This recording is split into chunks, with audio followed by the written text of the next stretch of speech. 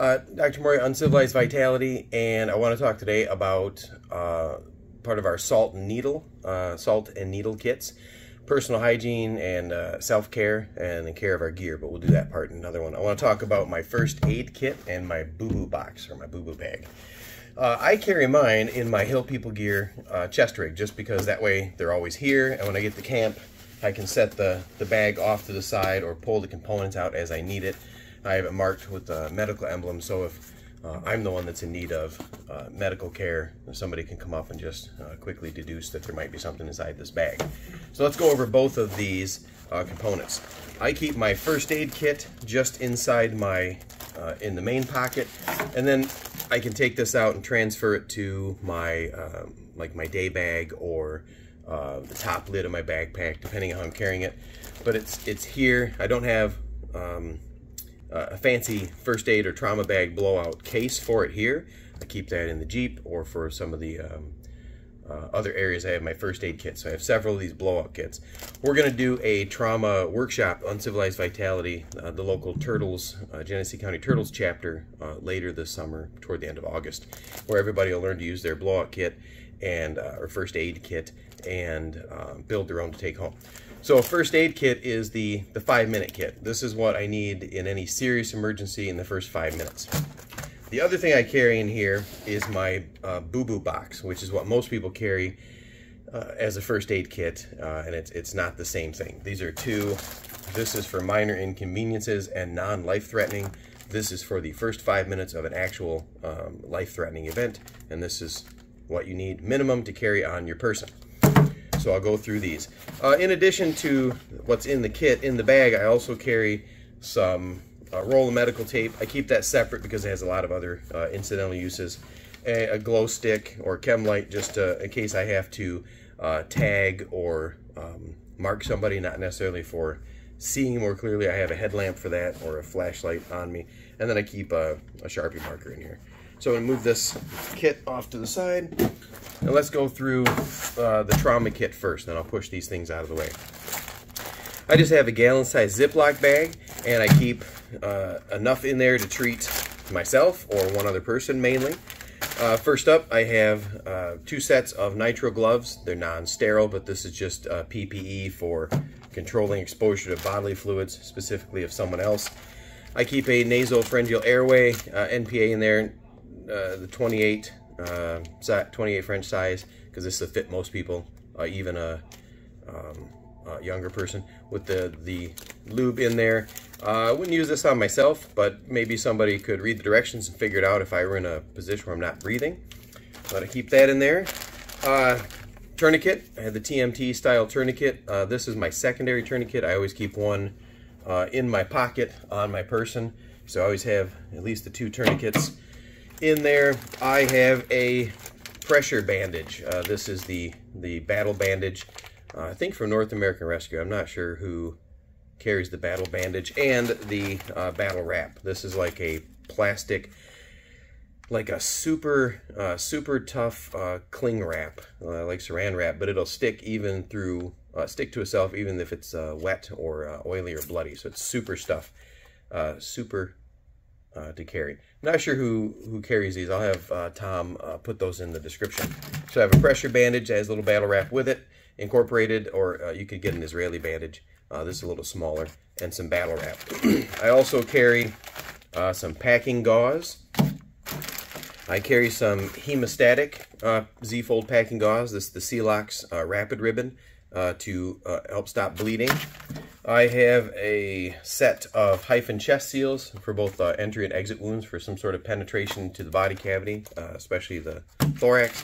And lastly, in my bag, I just have a foil Mylar rescue blanket. So these few items in this kit, all contained in this bag so I can move it around, are for the first 5 minutes of life-threatening injury, and I would follow the March algorithm. We talk about preventing massive bleeding or hemorrhage. I have several things to prevent bleeding or control bleeding. Then we're going to talk about the airway and make sure I have an airway and that I have any holes in my ventilation system filled. My respiration, also taking care of my my thorax, my ability to ventilate, not respirate, but that wouldn't fit the acronym so well. And then I can get onto circulation and tend to some smaller wounds, or again, get into bleeding and check the pulse. And then the foil blankets for the hypothermia at the end. That's just a quick video on, or a quick coverage in this video on what I carry in my 5-minute kit, my first aid, trauma kit, blowout bag, whatever you want to call it. So set that off to the side. That would be for life-threatening injuries. You fall out of a tree, you get impaled, someone has an accident with the hatchet or the saw or a knife, and gets a life-threatening injury. I can take care of that. I always have that on my person. I also carry I call it a boo-boo box. Just a little Altoid tin. Actually, this is a tin with a first aid thing on it. I forgot where I found that, but since this is Michigan, most of the year we deal with a lot of ticks, so I always keep just on the outside a tick key. I use that once a night, maybe twice a day, look for ticks, use that to peel them off. So it's good to have a tick key. I keep a couple of heavy-duty rubber bands, or it's actually just a bike inner tube I cut into strips, sometimes called Ranger bands if you want to sound tactical. Keep those off to the side. They're good for lots of different things. Oh, this was just a little Coleman first aid kit. It was terrible, so I emptied the contents. I used a tin. Inside there, I carry a few things that you might need. I've got some ibuprofen, just in case there's an injury or for some reason need ibuprofen. I have a little 200 milligrams, some big 800s. I also usually carry a little strip of Benadryl in here, the diphenhydramine, in case somebody has an allergic reaction. That can help. And usually a couple charcoal capsules and some Imodium. But those have been used up in the last trip. I haven't gotten back to it. I wear contact lenses a lot when I'm out, so I carry these little ampules of saline in case I have to rinse or move something out of my eye. Another pair of nitro gloves, again, if I'm tending to the boo-boo of someone other than myself. And then, just the standard, I keep several Band-Aids, just standard Band-Aid in there. A couple of steri strips, just to close maybe a bigger cut, and then I can use the packing gauze and tape from my other aspects of my kit to maybe fashion a larger bandage. Couple little triple antibiotic ointments and first aid burn cream in there. A razor blade, a couple safety pins. Okay, those can come in handy for gear. I carry a couple of iodine wipes, and usually some alcohol wipes in here, 2 of each, for cleaning wounds or disinfecting. And the bonus of the iodine is I can squeeze a drip or 2 from the iodine into my water bottle to purify water in an emergency. Normally I just use the water filter or boil it. And then here in the bottom of the kit, I put, usually at the top, but I'd repack this for the video, 2 knuckle bandages. It seems that I need the knuckle bandages more often in on these campaigns out in the woods than I would a standard Band-Aid. But knuckle bandages, and then at the very bottom, a larger couple of bandages, the heavy-duty size, maybe for a blister on your heel or just covering a larger cut.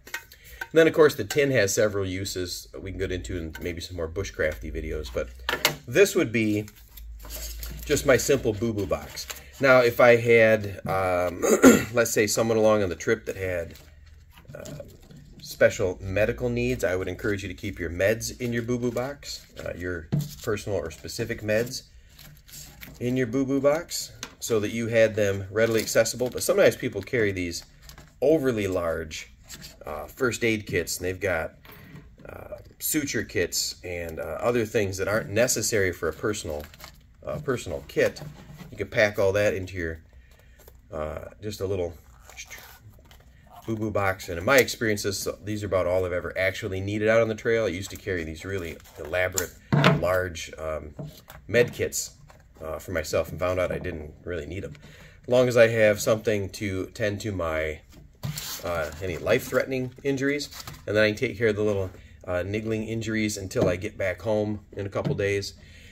Now, if you are along on one of our Uncivilized events, those would be my personal kits, and I'd encourage people to carry that. But typically, if you go along on one of our UV events, every guide that is along for the trip is carrying a full blowout kit. There's enough in each of these trauma kits, several tourniquets, several sets of the C-lock several sets of everything, enough to treat 2 full individuals per kit, and the guides have that.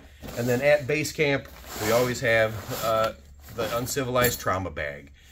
We have oxygen, we have the full suture and minor surgery kits in here, we have litters, we have battery pack operated heated vests for hypothermia. We have everything in here you'd need for life-threatening emergencies when you can't get to more advanced care within that first hour. So sometimes we're out for days and we got to be prepared for anything. So this would be the difference for an entire group, short of small surgical needs. More trauma bags for immediate 5-minute first aid for our official groups. And then myself, I always have a boo-boo kit, and I bring with me a blowout kit in a simple garbage bag. So if you want to learn more about that, or you have other comments, what's in your boo-boo box, leave some comments below. If you're interested in doing more with the very, very, very basics in treating life-threatening trauma, that first 5 minutes, especially in wilderness scenarios, then contact us here at the channel, or info@uncivilizedvitality.com. And if you're interested in attending the classes, or check out our Facebook group, or I'm not sure where Caitlin posts all those things to schedule, probably the website or something like that. So check those out, and let us know in the comments what you carry in your kit. And like the video, share the video, subscribe to the channel. That's it.